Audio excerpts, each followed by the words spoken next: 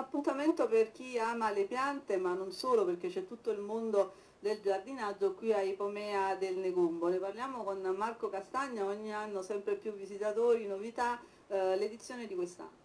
Beh, 11ª edizione.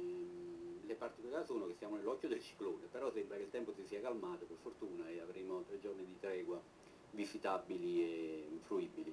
Il percorso si è raddoppiato nel corso degli anni, infatti adesso abbracciamo un'area molto più grande, molti più espositori. Se eravamo partiti con un minimo storico di 20 espositori, ormai siamo sui 60 espositori. Il verde, i suoi accessori, tutte le sfumature del giardino e di come ricominciare ad amare il proprio giardino, il proprio terrazzo, il proprio balcone, per rinverdire ancora di più quello che è già per antonomasia l'isola verde. Cominciamo il nostro giro per Ipomea e lo cominciamo con un'azienda che produce questi bei zainetti. Allora, chiediamo qualche dettaglio tecnico proprio su queste piccole borse. Sì, sono tutte realizzate a mano, noi lavoriamo a Milano e sono appunto in ecopelle, si può scegliere la corda tra diversi tipi di corda in cotone e in canapa, tutti comunque prodotti naturali. Uno stand dove trionfa un prodotto della tavola mediterranea che fa benissimo, vero Marco? Beh, della tavola mediterranea molto larga, nel senso che questa è una collezione straordinaria di peperoncini che vengono da tutte le parti del mondo. Allora Thomas, diceva Marco, tantissimi peperoncini in ogni parte del mondo. La vostra azienda di dov'è? Di Bellari di Giamarina, siamo in provincia di Rimini e ci occupiamo di peperoncino da quasi 15 anni. Qual è il peperoncino più richiesto? Il Nagamoric. E quello là più piccante? Lo Scorpion Trinidad. E quando si fa uno spaghetto quale peperoncino consigli? Io il Cayenne sempre, rigorosamente. Il candore di questa ceramica colpisce appena si entra in Ipomea, sono molto belli questi vasi, vero Marco? Sono vasi che arrivano dalla Sicilia, straordinari, con questa idea di avere il bianco assoluto. Il vasaio siciliano è il nome dell'azienda, giusto? Allora, viene un po' di tradizione un po' araba, come forme, anche il lavoro che viene fatto, il traforo cosiddetto, è un po' arabeggiante, poi il resto è tutto siciliano, tutto lavorato a tornio, fatto a mano. Tutto fatto a mano? Totalmente fatto a mano. Tra le piante che hai, quelle più insomma pregiate, più rare, quali sono?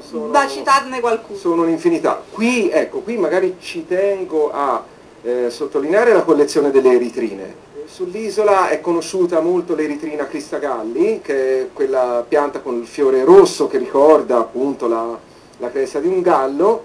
Una introduzione nuova è invece la sua ibrida Midwilly, che è il fiore più piccolo a forma di unghia, però ancora più rosso.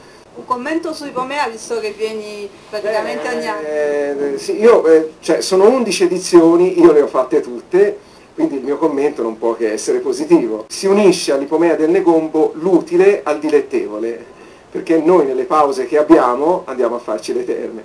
Allora, la signora Daria, ci parli un po' della sua azienda, Vietri, che poi ha una tradizione lunghissima nel campo della ceramica. Sì, noi produciamo, siamo un piccolo laboratorio artigianale, già da 60 anni mio padre ha iniziato prima di me e io ho continuato da giovanissima, quindi sono ormai già 30 anni. Abbiamo fatto sempre ricerca di smalti e colori, proprio partendo dalle piastrelle, dalla riproduzione delle piastrelle antiche e studiandone proprio i vari modi di decorare. Per poterci rinnovare poi proponiamo anche nuovi decori su forme anche nuove che per l'arredamento attuale, diciamo, per le case.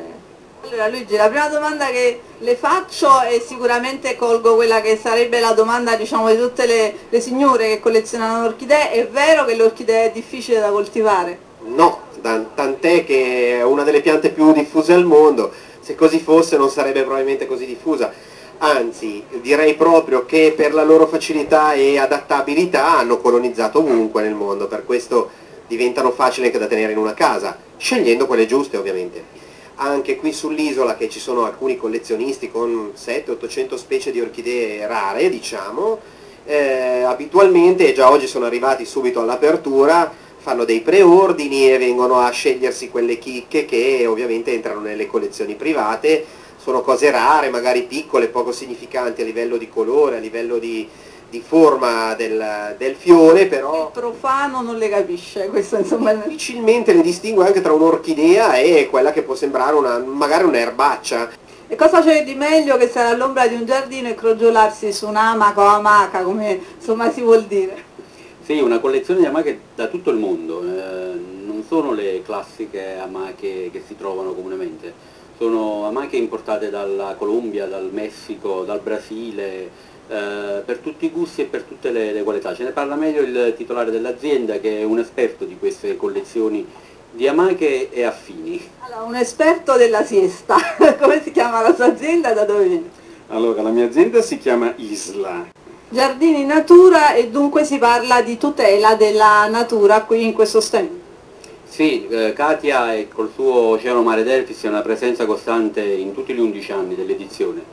Lei è qualcosa di più di una semplice stendista qua all'interno di Ipomea, è anche una co-organizzatrice, mi collabora per la riuscita di questo evento e dei suoi collaterali tipo le Bags Life.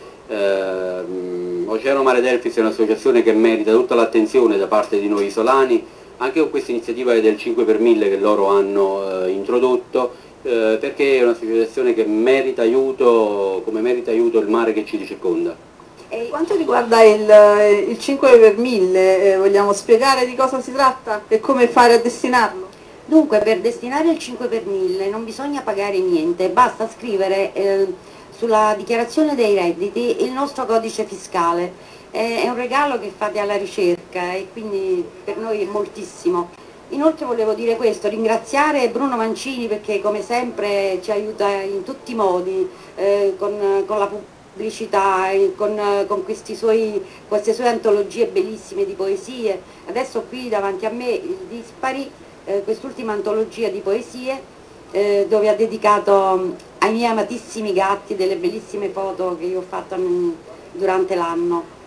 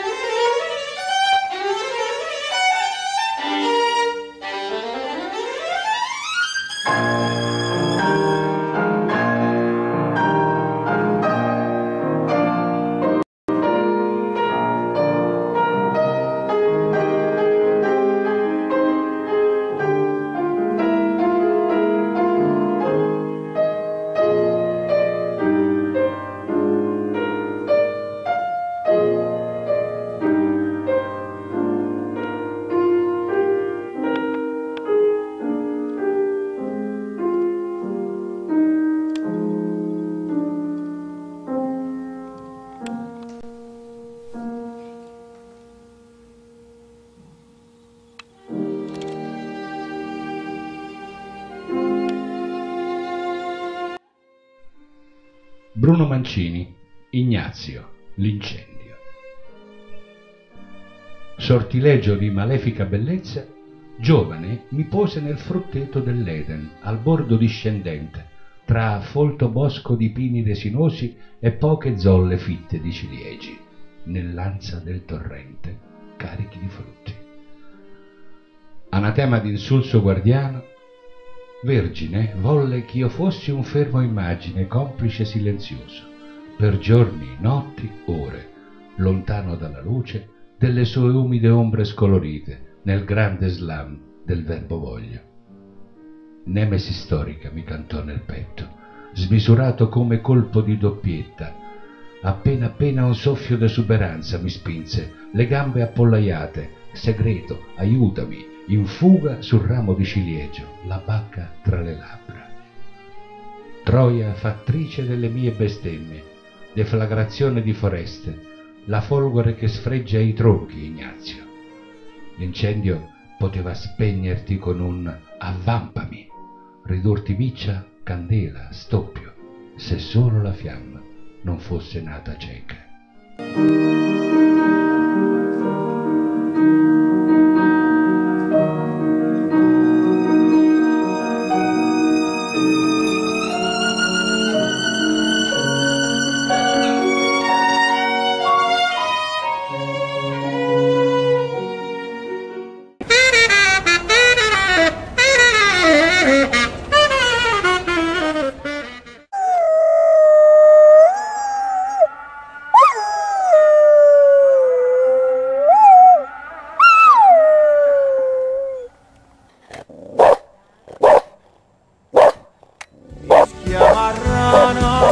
Tu sei fantastica, là sotto il sole, nel mare blu, e l'ischitano, non fili arcano, col cuore in mano ti accoglierà.